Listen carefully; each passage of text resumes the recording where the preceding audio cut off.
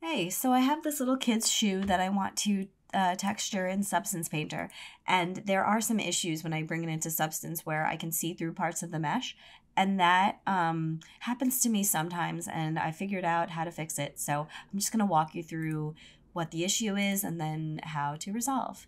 If you select the object and then export the selection, I've already exported that, so I'm just going to replace the one I had and then open up Substance, File, New, and you want to select the object. You don't have to select a template, and everything else can stay the same. So just bringing it in, and if I rotate around, you can see what I'm talking about. There's see-through parts of the polygon and the geometry, and it's all looking off. So to fix this, we go back to Maya, and we select our object, or you could just select the parts that that are see-through in Substance, but in this case it's okay for me to select everything, and I freeze transforms just like that. I put it on my shelf, or you can go to modify and then freeze transformations.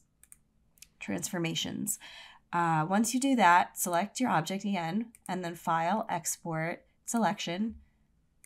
Gonna replace the one I had. Yes, and then back to Painter we go. File, New.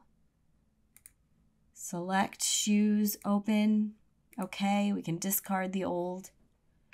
And if we rotate around now, we see that it's all good and it's looking like it's ready to be textured. So that's all, just a freeze transforms and you should be good to go.